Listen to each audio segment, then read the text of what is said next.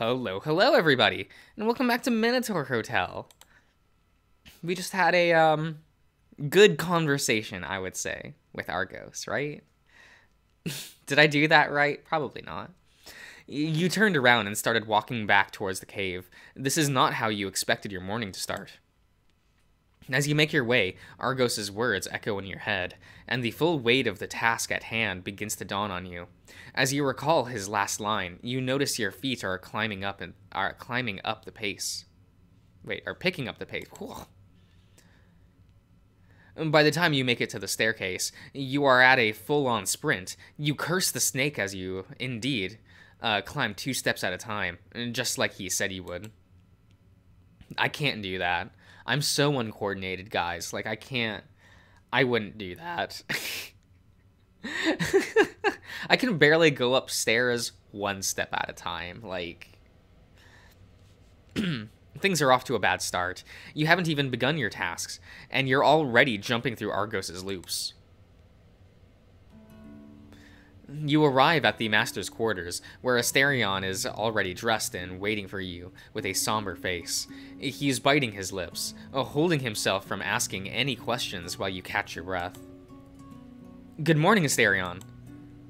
Good morning, Master. He grow. How did it go?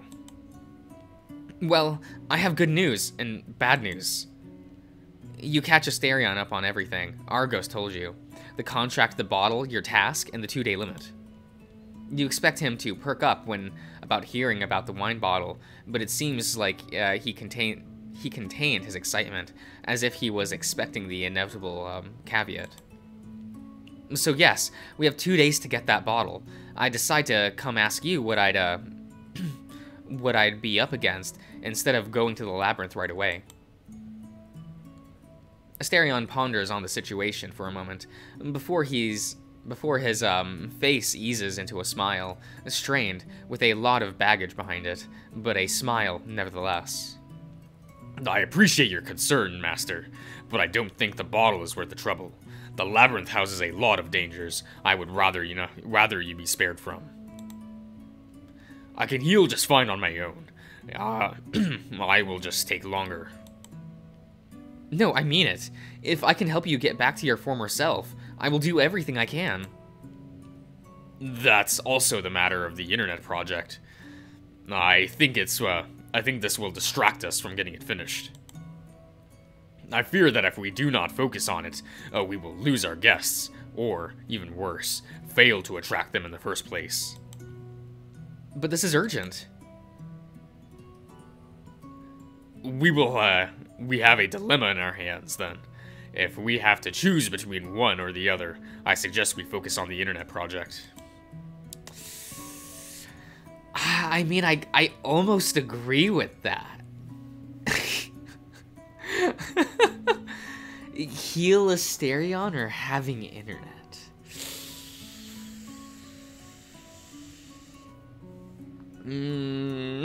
I do like the internet.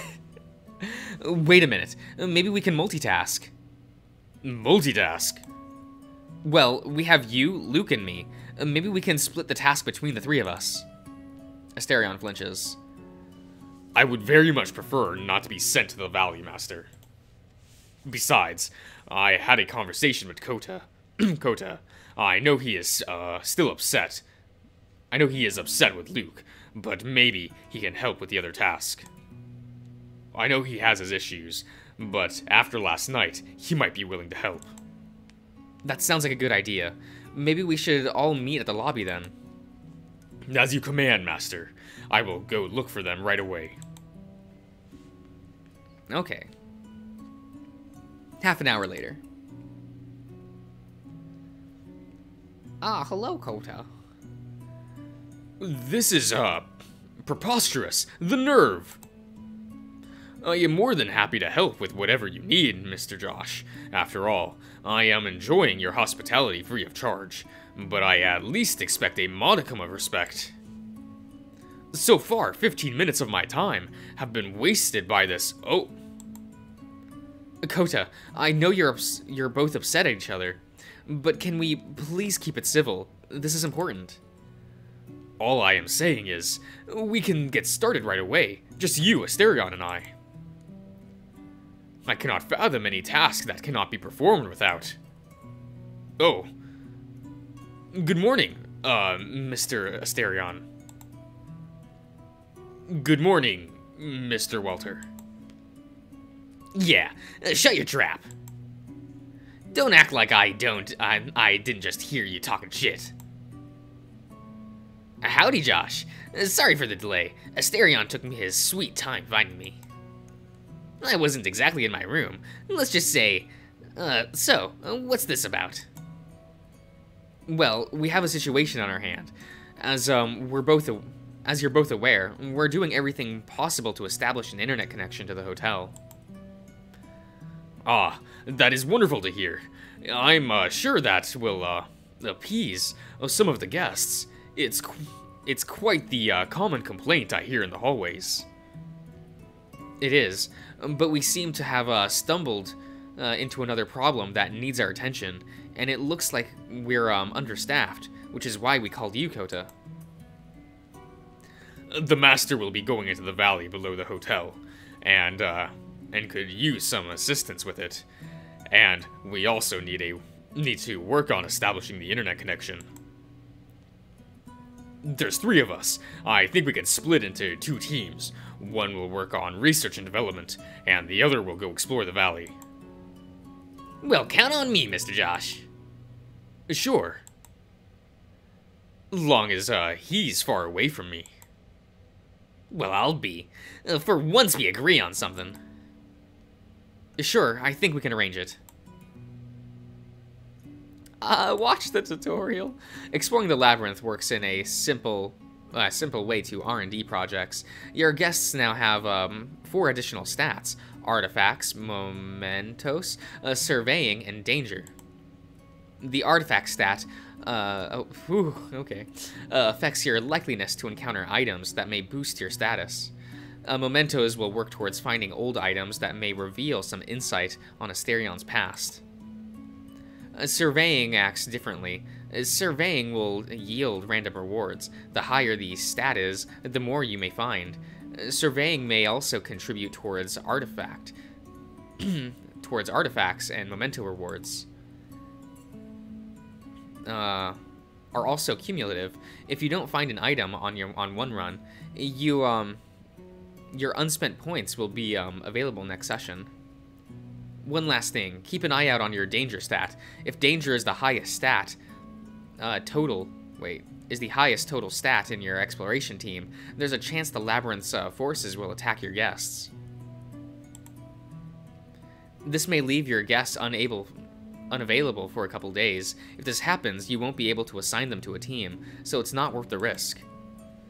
Remember, you can split your guests any way you want between the teams. Okay.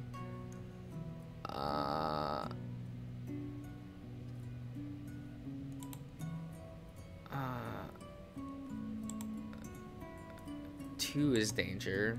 4 is danger. Okay. 0. Okay.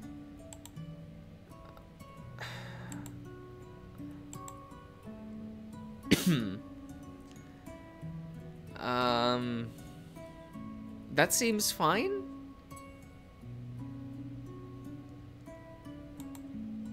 Oh, what? No. Oh, no, that's not what I wanted. Whoops. Oh, okay, that's him being selected. Okay. Okay, I got confused. I'm sorry. Yeah, I'll take Koto with me. With the 4 of you assigned to your roles, you will bid Asterion and Luke farewell as Kota and you head towards the staircase leading to the valley.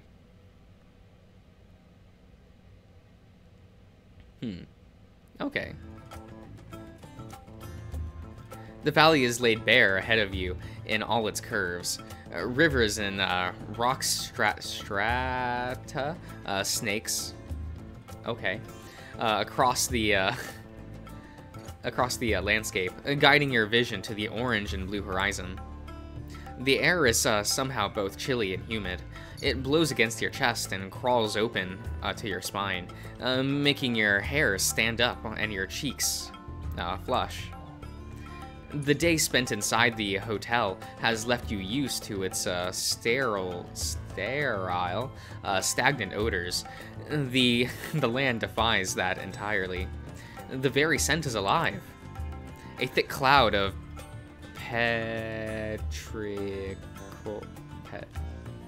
what? What? Okay.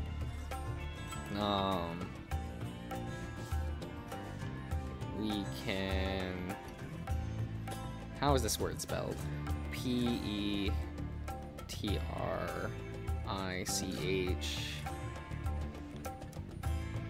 Petrichor. Petrichor? A pleasant smell that frequently accompanies the first rain after a long period of warm, dry weather. Okay. A thick cloud of petrichor wafts up, as if a light drizzle had just fallen over the valley, along with the scent of herbs and shallow vegetation. Yeah. Okay. I can't help but shiver as you take the final step towards the sun and out into the godforsaken land. Kota and you follow the snake's instructions and set out to the east. For a while, conversation flows between the two of you. However, the hike ahead of you is long and arduous, and the swelling sun refuses to yield. One can't keep talking for long under these conditions. You settle into a rhythm, and you fall into a trance.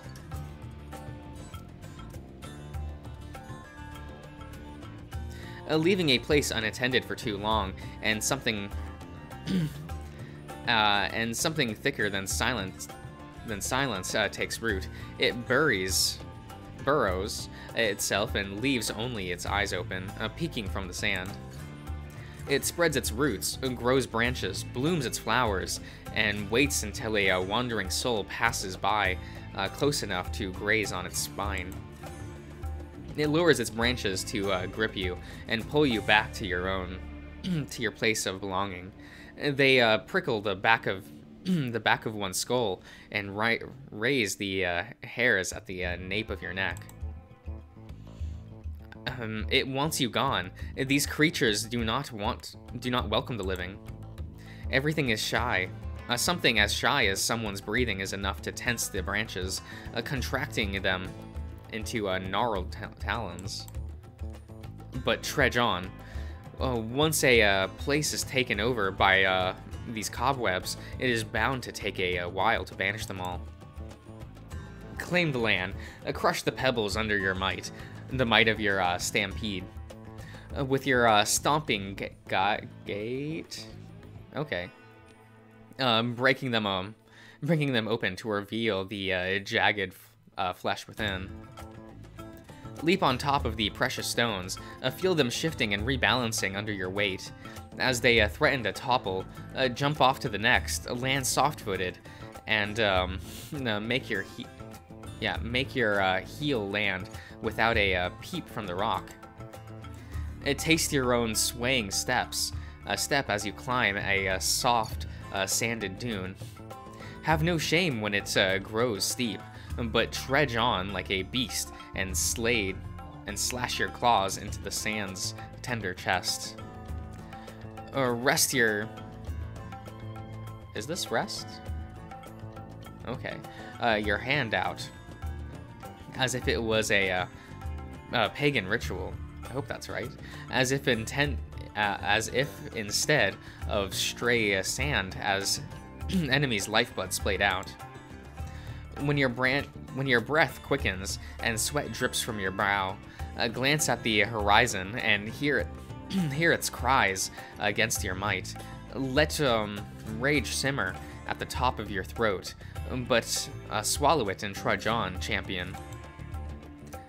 Know well, this is your valley, a cursed land, bequeathed by the gods to humans to do with as they please. And pebbles threaten to trip you. Its pebbles threaten to trap you, but are cleaved instead by your march. Its precarious stones shift back and forth to topple you, but are left turned and exposed. The vegetation reaches out to pull you back by the ankles and shoulders, but your will is sovereign in your wake. All that is left are broken twigs and dried leaves. Have no mercy for the barren soil. Crush it under your heel. You are the realm's master, so let it fear your might. Just as the sun reaches the apex, half a dozen structures crop up over the horizon. There is a human regularity to their placement. But then your clothes are drenched, and your face is caked with a with a layer of sweat, oil, and dirt. But no human gnawing away at you, nor do your eyes grow wary. In fact, the idea of reaching your goal and stopping makes you restless. As you approach, it becomes clear which is the one most decayed of them all. Some of its ceilings have collapsed, leaning in a beam of sunlight. While Kota investigates the place, you search for the offering Argos described. You open the door to the cracked kennel. Kiln. Whoops. I can't. You know, guys. You know how it is with me. A light pours in, and a rancid smell creeps out. It clings to your nostrils and tongue, a metallic rank scent. It claws its way into your chest and flares the fire burning in you. The contents of your stomach boil up into your throat, and you cringe while trying to keep yourself together. The searing stench is unrelenting. It thrusts inside you, trying to grasp your heart until a groan brings you back to reality. Inside there is a pit, more than 6 feet deep, dug out a long time after the kiln's original construction. Sometimes something shifts inside the kiln, a dark shape whose every movement is accompanied by the rubble of rock groaning against itself. There's a head with eyes aimed at you and swinging from left to right, like someone trapped in a convulsion. The whole thing shudders as it comes back to life and throws an arm in your direction, but shrieks against the light coming from behind you. You jerk back in fright, and in doing so, swing the door open further. The thing recoils, shrinks again, and falls down into ruined weeping as its shape is revealed. It's pitch black and made out of stone,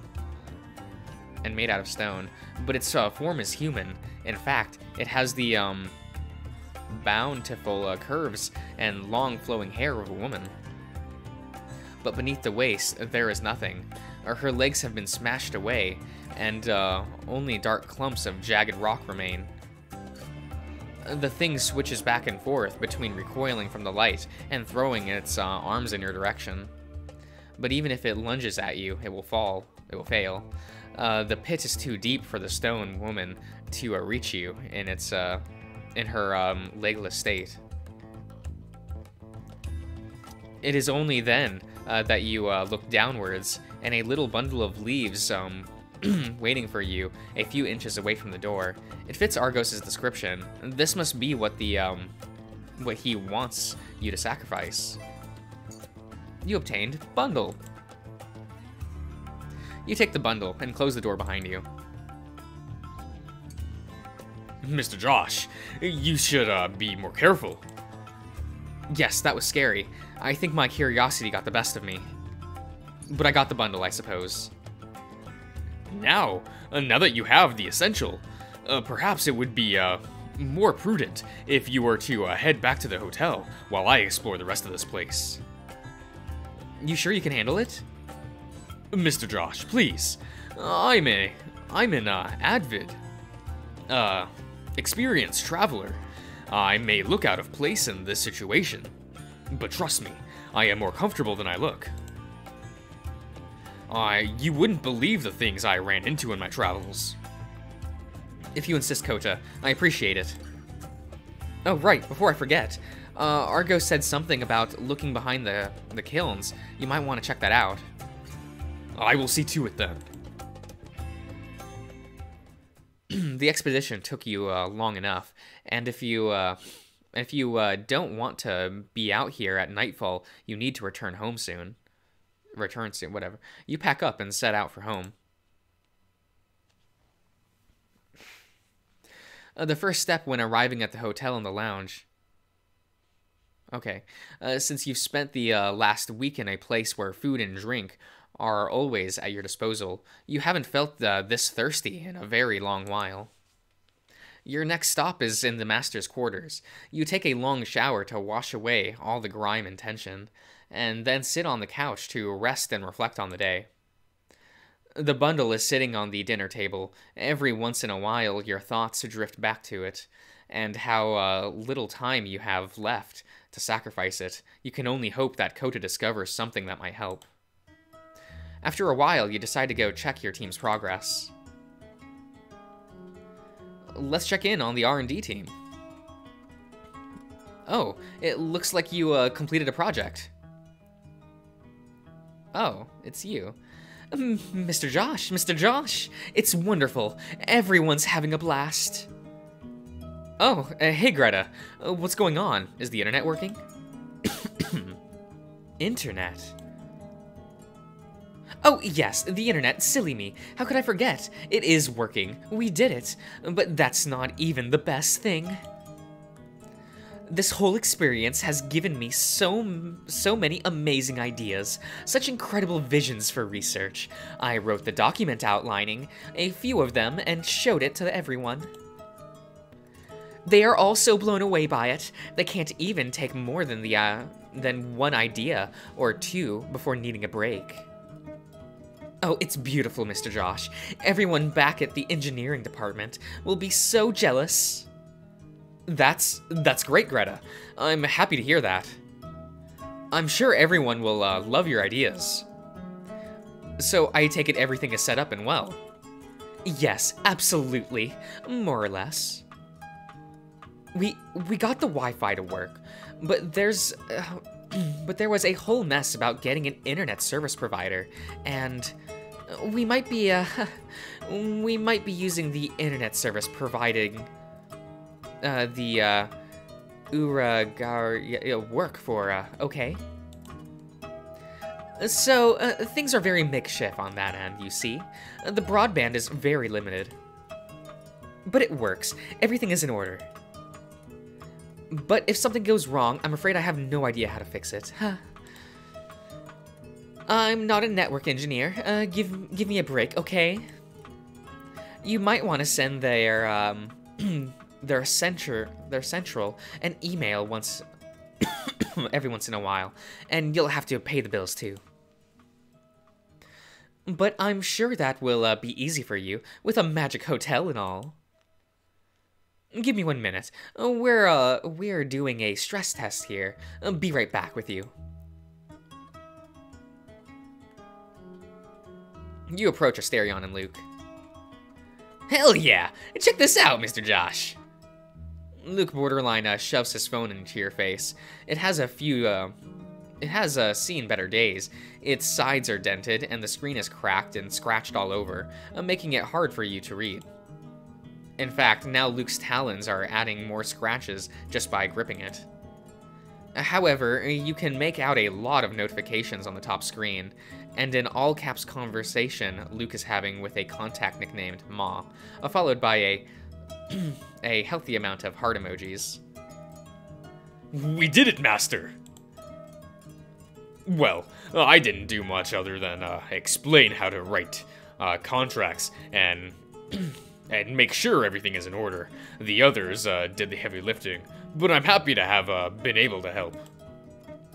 Greta has been most helpful, explaining these concepts to me throughout these sessions. I feel like I caught up with... Yeah, I feel like I caught up with some of the advancements I missed these last decades. Still, I still feel I need help. I need your help with learning the ropes, Master. But I feel more confident in my ability to do so. Asterion's tech went up by 1. This is incredible news. So, should I try logging in? Well, you're welcome to try. The network is Minotaur Hotel, but the password is some stupid German shit word that's impossible to remember. Luke shows you the password in a memo on his phone. You manage to read it despite the claw marks and crack in the screen, making it almost impossible to do so.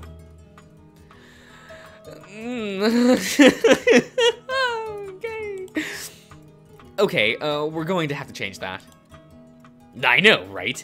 She left some instructions on how to do it, thankfully. So, Minotaur Hotel. Okay, that's memorable and to the point, I suppose. You log in, and for the first time in a while, your Wi-Fi icon lights up.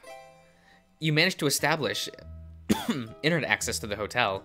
You can see your completed tech projects under the Tech tab in the File screen in the Pause menu.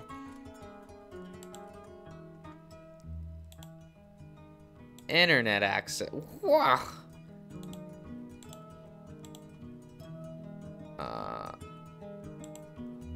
Hey, it's the thing that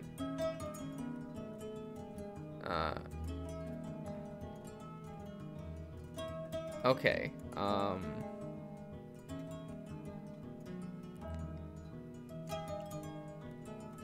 One of these I was supposed to dispute, right? Or something. Nah, it's fine. How do I exit? Oh no. Baku? Okay. Okay. The excitement in the room is palpable, but you have other responsibilities to attend to. You congratulate the team on a job well done and go to check out the exploration team.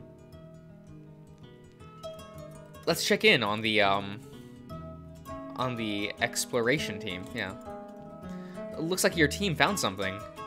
You found an old page torn off a book, a small memento of Asterion's past. You can read it by opening the file in the menu. By the way, did you get a chance to look behind the kiln? Much to my surprise, yes. There indeed was something else there. Kota hands you a clay tablet. You obtain a clay tablet revealing the hybrid's despondency. You can read it in the file. Okay. After checking on the team, you head to the lounge for dinner. Okay. I'll end the part here, so I'll see you around, everyone.